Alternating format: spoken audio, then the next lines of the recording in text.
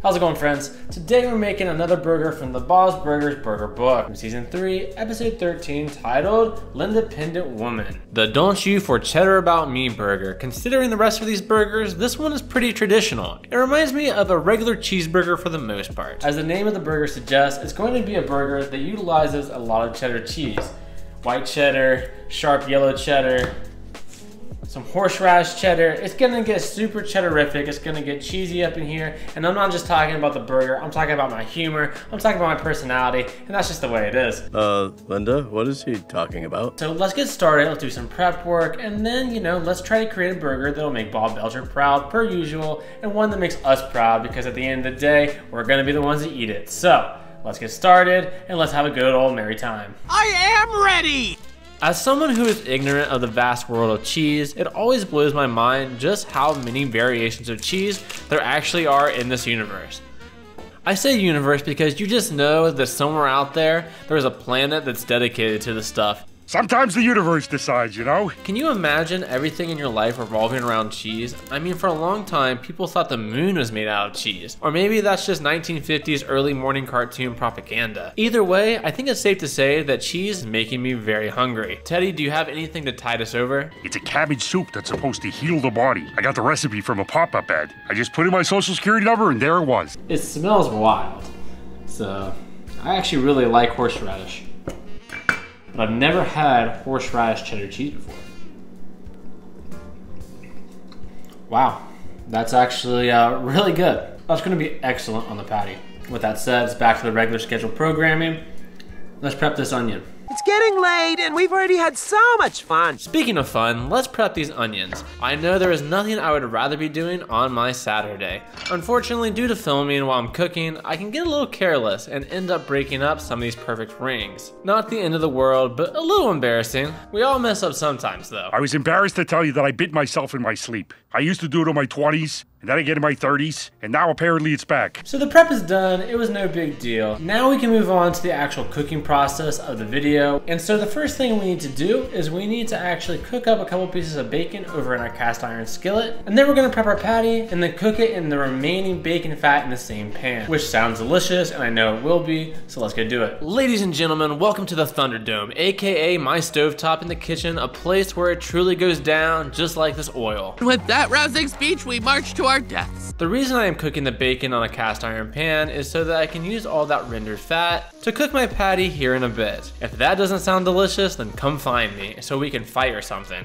I love cooking bacon. The sound, the smell, it just fills me with so much joy. And if I wasn't following the recipe, I would definitely try to candy this bacon right up. This is bull. I want candy. I'm a kid. It's not like I can just go out and buy it whenever I want. On to the next step, which is actually prepping our patty using the method of getting the meat into a somewhat compact ball and then seasoning it like it hasn't paid rent for 3 months. Call that the landlord special. I'm not exactly sure what I mean by that, but I am going to shove tiny bits of our cheese into our meat before hitting it with a classic combination of flaky salt and ground pepper. This is looking good. Life-changing, perhaps? Our old lives were garbage. With everything before us, we can begin mixing it all together before rolling it around the cutting board to pick up that remaining seasoning and to make sure it's coated pretty evenly. After a quick glance, I think I can say I'm pretty happy with it, like something out of a dream. Oh, it's real. I'm pretty sure. I'm convinced. Now that everything is prepped, let's relax and finish cooking this patty. Let the vibes be vibey.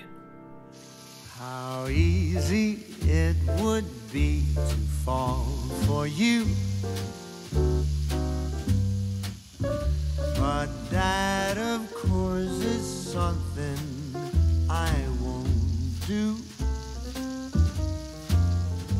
'Cause we've agreed between you and me, we're nothing more than friends. How silly it would be to put this friendship to an end. How crazy that would be, yet here. This burger is coming together perfectly. They said it couldn't be done, and maybe I was even washed up. But I think this guy's the real deal. Almost finished, and we really just need to throw together a quick sauce that is comprised of some popular ingredients such as mustard, mayo, and ketchup, with a touch of hot sauce. I went with ghost pepper. I don't know what you call this combination, but it's really good. But whatever you call it, it's allegedly extremely dangerous and allegedly out for blood, wreaking alleged havoc on our quiet little community, allegedly. Let's give it a quick stir, and that's pretty much it. Now we can take a moment to build our burger and make it look good. Starting with the bottom bun, followed by a handful of crunchy lettuce. Then we come in with our cheesy patty, followed by a nice layer of our burger sauce. Top it with a couple slices of bacon, then a few slices of onion, and then complete with the top bun.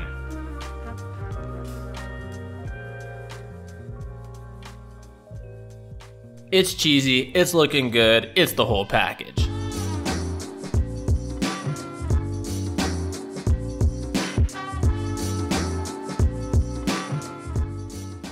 And away we go. The burger has been built. We have conquered another burger of the day. Today we have conquered the cheddar burger. It looks good, it smells good. It's a pretty stacked burger. I mean, we've got a lot of layers here. There's gonna be some saltiness from the bacon, some creaminess from the sauce and the cheese. I think it's just gonna be a salty, savory burger. Only way to really know is to take a bite, which I'm going to do. Bon appetit.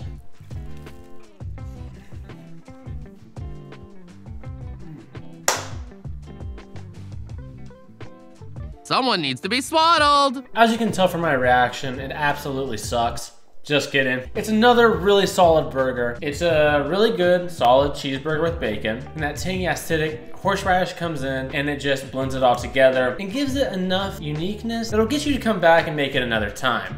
So, what would I rate it? Coming in with an 8 out of 10, it's not the most special burger in the world, but I think it's one that will be universally liked. Basic, but effective. Not the most unusual, not the most complex, but another banger, another great burger. The burger book never really lets us down, and today is another case of it just being solid. So bravo to the burger book, bravo to us, and thank you for coming back and watching another video. If you enjoyed the episode, hit that like button for the algorithm. I really appreciate it. And I really appreciate you. I hope you guys stay positive throughout the year. Have a really good one. Have a great day. I'll catch you guys next time. Peace. Thanks for feasting with me today, and please subscribe if you liked what you saw.